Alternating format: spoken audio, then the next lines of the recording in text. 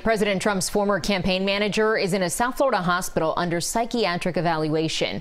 Brad Parscale's wife told police he was armed and possibly suicidal. Officers responded to his home in Fort Lauderdale yesterday. Don't do this.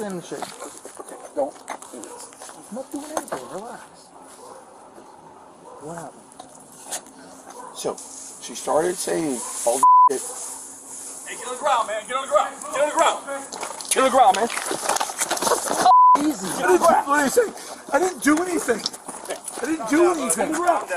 I didn't do anything. Stay down. Put your hands behind your back. Put your hands behind your back. Hey, we'll clear it all out, all right? Don't worry about it. I didn't do anything. I didn't do anything. We're going to get you off the ground in just a second, okay? Yeah? You're all right. Relax. Over on this side. Over.